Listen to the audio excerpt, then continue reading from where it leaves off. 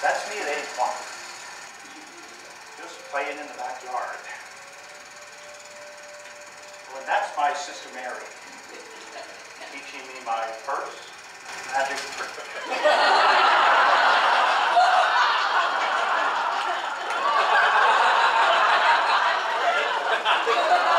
There I am learning that life is sometimes full of surprises. As you can see, my sense of reality was distorted at a very young age. I soon learned about names like Ramsey, Lipsig, magicians who could perform the most amazing miracles with nothing more than 10 fingers. There were 13. Here, count together with me. Together, okay. 1, 2, 3, 4, excuse me, 6, 7. Count them out loud. One more time. One more time. Go ahead. There's only one.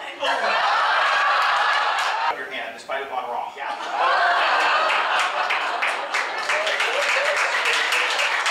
The first time my daughter, Beth, saw me performing on television, she was watching an old videotape of me on Mr. Rogers' Neighborhood.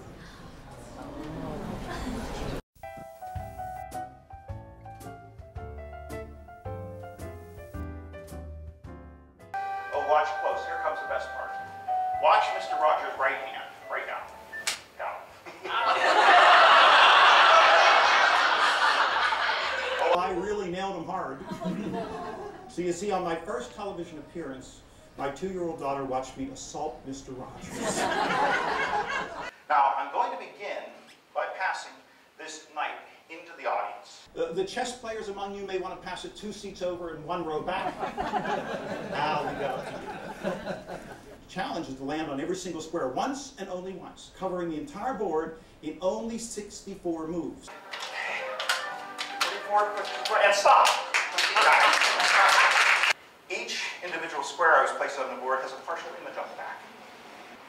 In my mind, I was trying to assemble a 64-piece puzzle on the reverse side.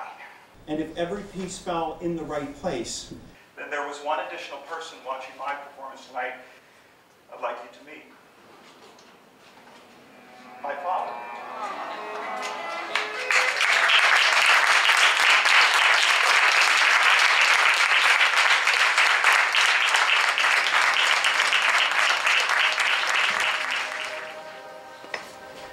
In the beginning, there was magic, and the disturbing, impenetrable magic of death. The romance in this old book that made my 12-year-old heart beat faster connected my practice art back to the primitive priests, who were the first thinkers of the human race. That leaves me with the 2 10s, and you. No, actually, you got the 10 fingers. Everyone has 3.5 cards. If you reach under your seat, you'll feel a little envelope. Because if you show them like this, it tends to give the trick away. But I would keep the ace on top. See, face down, it looks something like this, okay? Face up, it would look something like this. Now, there's a technical name for what I'm doing. It's called cheating. If you see it, let me know. Just call it loud. Where? Which one? This one? You're right, okay, they were right. This is the bottom. That was off the bottom. But I had a slow one down for you, everybody. See, we'd be here all day. Because it now will read 10 fingers. I represented the United States at the FISM conference in Madrid, Spain. It's sort of like the Olympics of magic. And to close the show, I'd like to perform the act that won the gold medal that year in Spain. My FISM act.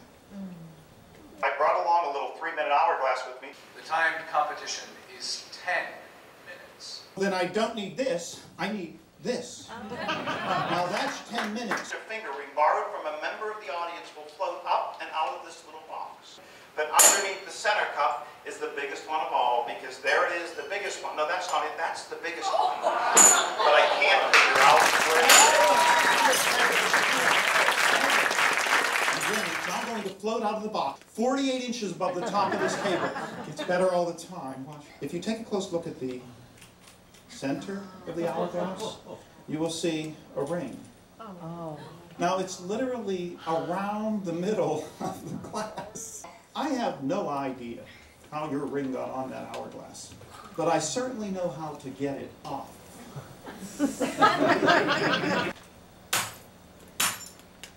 We find your ring.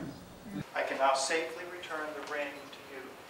And that leaves me with some sand, some glass to finish. Just in the nick of time.